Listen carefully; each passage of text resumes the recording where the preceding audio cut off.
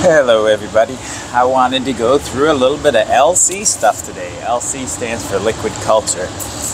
Liquid culture can be used in a variety of ways, but that's kind of not the point of this video. The point is how to use it. So what I'm going to do here is basically take some liquid culture. So this is not a liquid inoculant. This is actual where I've taken a piece of agar and I've actually put it into clean liquid culture.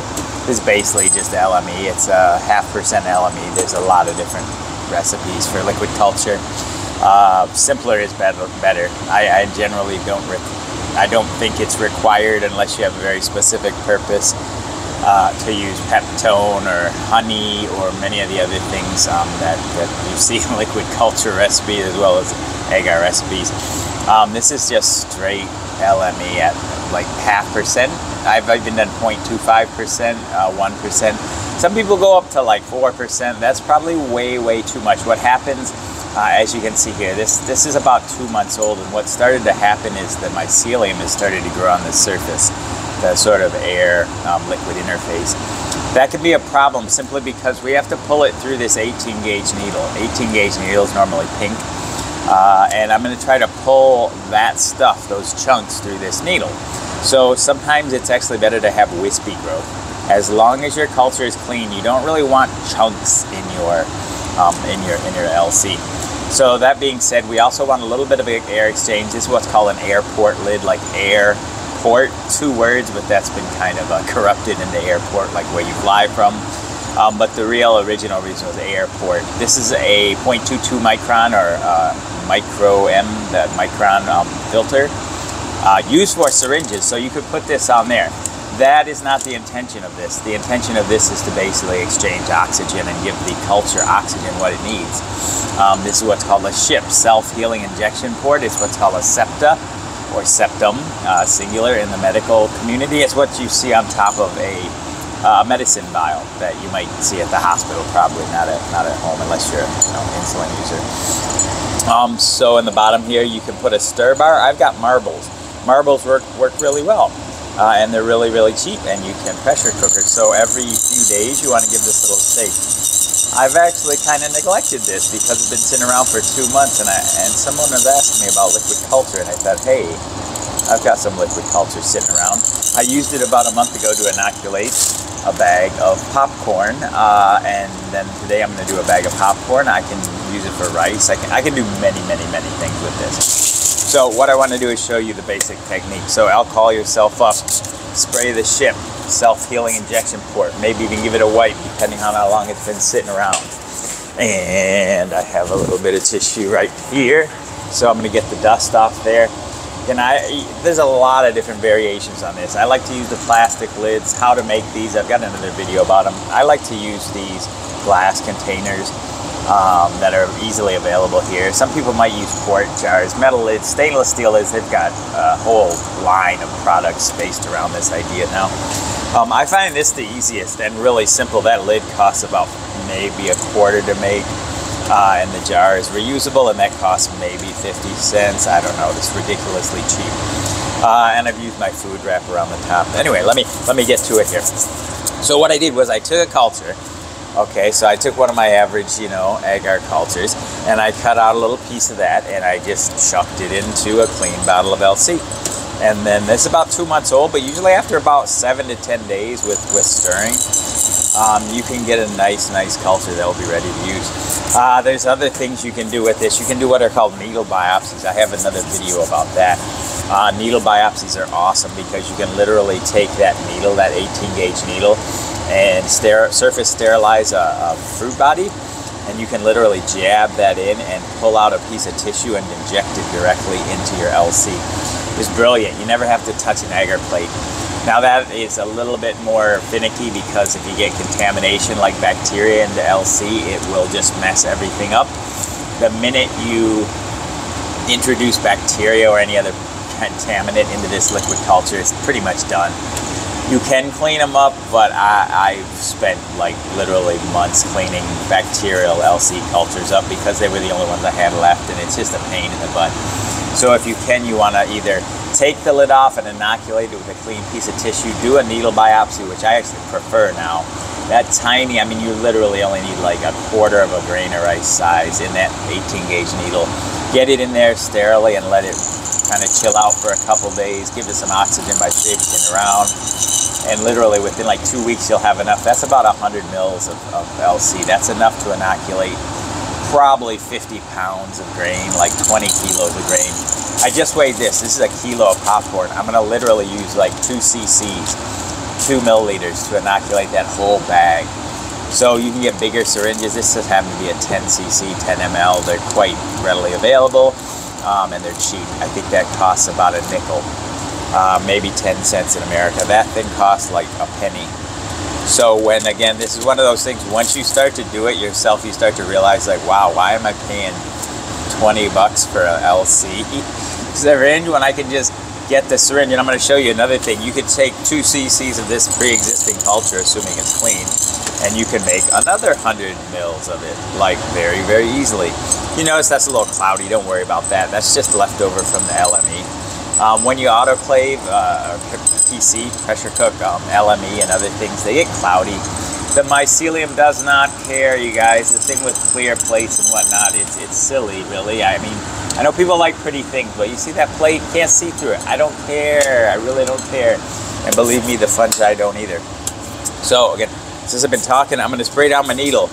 I wouldn't completely saturate the needle part because it does have this paper backing, but since I'm going to use it like right now, it's already stale. The only reason I did that is to get off the dusty kind of stuff, or if there is dust, I want it to kind of be wet dust. So there's a little trick with these guys. You fold them back, and then when you fold them back, that paper will basically separate, and then kind of put that aside. So I sprayed the top of my ship here already, and I'm going to do this kind of quick and probably not talk too much while I'm doing it.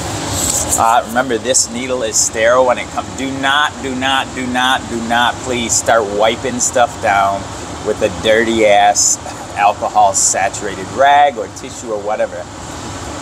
This like really gets me going when I see people. They'll take this sterile needle. This needle has been irradiated by cobalt 60 gamma radiation.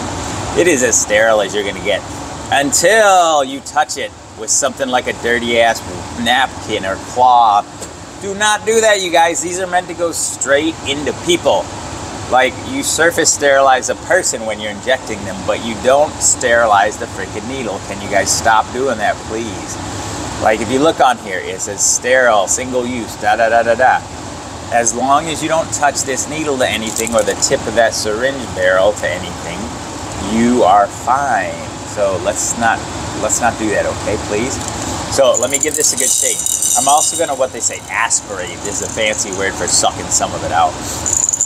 When I do that, there's a few tricks, and I'll try not to spit all over it. But what I'm going to do is I'm basically going to inject it. Let me just do it, you guys. This is getting ridiculous. I could go on about this for hours because I've seen so many wrong ways to do this. Again, I already did this, so I'm actually going to probably talk. But so when you open this, don't touch it, right? If you can manage to keep it like in your fingers, again here, open this, just pull it straight out, right? So I haven't touched anything there. You may notice this has got a straight shooter on it. Sometimes they come with a lure lock, which is basically a twist. You want to give it a twist anyway, because you want to sort of dislodge the needle so that when you pull it out, now it's not going to cooperate. So I'm going to actually get in there because I'm not going to touch the actual needle. I'm going to get in there. I just sprayed my hands. I'm going to get in there and kind of help it. There you go. So let me get that whole thing out of there. Now remember, these are really sharp. I heard somebody saying another myth today about how these get dull very quickly. They don't get dull, you guys. That's very sharp. It will stab you. It'll go straight through a glove, no problem. So notice I still have some alcohol on top of my ship. I don't care. I'm going to go right through it. Notice also I'm keeping that in my hand. I haven't let it roll around or touch anything. It's a lot safer in my hand. So I'm going to give that one last swirl, and I have to tilt. I don't know how well you guys are going to be able to see this. I'm going to actually put this down, even though I normally wouldn't, just for the camera. So what I'm going to do is I'm going to try to get it. I'm also doing this backwards. I have to get my tip. I don't want air. Right? So again, don't play with the plunger while it's out in the non-sterile air, right? So I'm going to push down. They leave you a couple millimeters there. Push down. That'll dislodge the barrel. And then I'm just going to suck back in. Now already I'm getting chunks. So what you have to do is kind of go back and forth. And you can see right there, I got a gold pull, and I'm pretty happy with that. Now, if you weren't happy with it, shoot it all back in. Right? Now, again, you're possibly introducing some air in there, so be careful. But so notice how my fingers, this takes a little practice, you guys, and especially because I'm doing it like backwards. So you got to kind of, especially if you get a chunk, go back and forth with your finger and just kind of get it up in there. It doesn't have to be perfect, but again, I don't really like touching, see, because now that little plunger, I've touched it with my fingers. It's better to just get it in a one-off and a one-go, but you'll develop your own technique. Now you see there, now I'm going to come straight out. Here's the neat thing. That thing is still sterile, so I'm going to take a new bottle of liquid culture, spray that, right, brand new blank. And in this case, I'm going to actually heat it up a little bit because I don't know where the chunks have went and whatnot. So I'm going to kind of give this just a little bit of a heat treatment here. I kind of just want to like dry it off, and since I'm talking, I kind of want to, I don't know, kind of OCD. Flame is always good. So anyway, I'll heat that up a little bit, and I'll let that 70% alcohol do it. Remember, this is my new bottle. Haven't labeled it yet. New, pressure cooked. I do an hour, you guys. Everybody's talking about 15 minutes. Okay, do what you want. I suggest 45 minutes to an hour.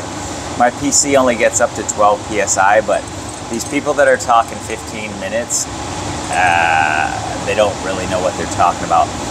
Okay, when you're doing microbiological work, like with bacteria, you can get away with a lot of issues that we can't get away with in the mycological community. Bacterial media is quite selected for bacteria. If you've ever tried to grow mushrooms on bacterial media like SAB or McConkey or whatever, they don't really grow well. That's because that media is made for bacteria. So I got that all flamed up, let it cool down a little bit, make sure I don't have open flame. Let me give that a little spray again. I'm gonna shoot like 2 cc's, maybe even 1 cc. I got a lot of chunks there. Again, straight out. So that is my new bottle of liquid culture. You see the chunks in there? Again, all those little chunks that were there before, that's just conglomerated proteins from the LME. It's just chunks. The mycelium literally will latch onto that and eat it. So in about a week, when that mycelium sort of wakes up, remember these things need oxygen, so don't forget to give them a little. Do not shake them, you guys. Don't do this thing. It's not like a bag of popcorn, like you know, microwave popcorn. It's not like that. Just swirl it like this. That's more than enough oxygen.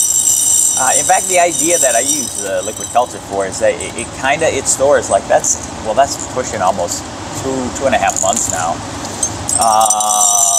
That's like gonna stay in like that condition for literally a year. I've pulled LC out of bottles that were a year old that hadn't even been shaken, perfectly fine within literally like days. Like you pull it and you put it into some brand new LC, and you give it a week or two, and man, that thing it'll come right back. Now there's contamination issues. Again, that's another issue that's getting along already. So let me just knock up this bag here. Here's what I do. I'm gonna put this syringe down again because I sterilized my work surface, and I'm gonna flame it anyway. Again, these bags here, I got other videos about this. I'm using corn today. You can use patty rice, you can do whatever you want. Now here you go. This is where you might want to have the micropore tape ready or not. What I'm going to do is essentially, these are like, I don't know, 0.3 mil. I don't know the thickness of these bags. I get them from the shop. So here we go. Let me heat this up, and I'm just literally going to stab this right to alcohol, the X, and get this just hot enough to where it'll poke straight through that bag. And this requires a little bit of dexterity and finesse, I guess you could say. Right through X marks the spot. 3 cc's. Flame it again, put it off to the side for now. I'll wrap it up later. Don't burn yourself. And then what I do is here's where you can get a piece of micropore tape, or what I do now, it's a lot easier, fold it over the X. Give it a couple more folds. Give it some staples through the full part. Don't get into the inside of the bag, you guys. That's it. Don't shake it too much. Again, this is not like a bag of popcorn, you guys. Well, it literally is a bag of popcorn, but you don't want to be like, this is, you're just trying to like distribute that a little bit. Now remember, this will take a good 3-5 days to come back, depending on how much LC. This is another case, you guys, where more is not better. I don't want liquid water at the bottom of my bag or jar. If that's a problem, put a paper towel, not tissue probably, but a paper towel, a hand towel. Put it in the bottom. You guys do not want to shoot so much LC, whether it's rice or millet or grain or BRF or an Uncle Ben's tech, Ben's bag or whatever. You do not want liquid culture floating around. You do not want liquid. Do not want it. Again, that's pretty much it. I could go on for days and days about the attributes of this and some of the problems you could have, but that's the basic idea, and this video is already 15 minutes. So I'm going to clean up, label, you guys. Remember, label. You guys don't need to see me doing that. I'll flame this again, I'll cap it up, and that will go in the refrigerator. Again, you can use a 10cc syringe for probably 5-6 bags, but I don't really care, because I'm going to have another 100 mils, 150 mils of liquid culture in like a week or two, so I don't really care, you guys. Liquid culture, along with the needle biopsies, as well as just the simplicity of it and the storage, it's brilliant. Again, you guys, the recipes will vary. 0.5% LME, no honey, no peptone, none of that crap, you guys. I don't know, that's people trying to sell their recipes, sell their premixes or whatever. Literally, LME, the cheap stuff, 0.5% works fine. So you guys, sorry if I'm ranting a little bit, but this is a topic I get pretty excited about. It's brilliant. If you're new to mycology, it might seem a bit foreign, but if you are already past the agar plate stage and you know how to get a good clean culture, and you can basically like make Kool-Aid, you can make liquid culture. It's that easy. Look for, next time you go to the dollar store or the canning aisle, or maybe even next time you finish that bottle of olives, pepperoncini, look at the lids and see what kind of drill bits you got laying around. Again, these filters, they come in different sizes. You want the 0.22 microns. They different sizes, different colors. Oh, should mention, you want the PTFE. You want something that's hydrophobic. If this does fall over, you want to make sure it doesn't leak out the top. I just had that happen with a Pepsi I bought from the shop. Leaked all over my leg while I was driving my motorcycle. So you don't want that to happen. And then that's pretty much it. Again, make sure you label everything, and I think that's enough for now. So I will talk to y'all later. Sorry, my voice is a little messed up today. I will chat with y'all later. Bye bye.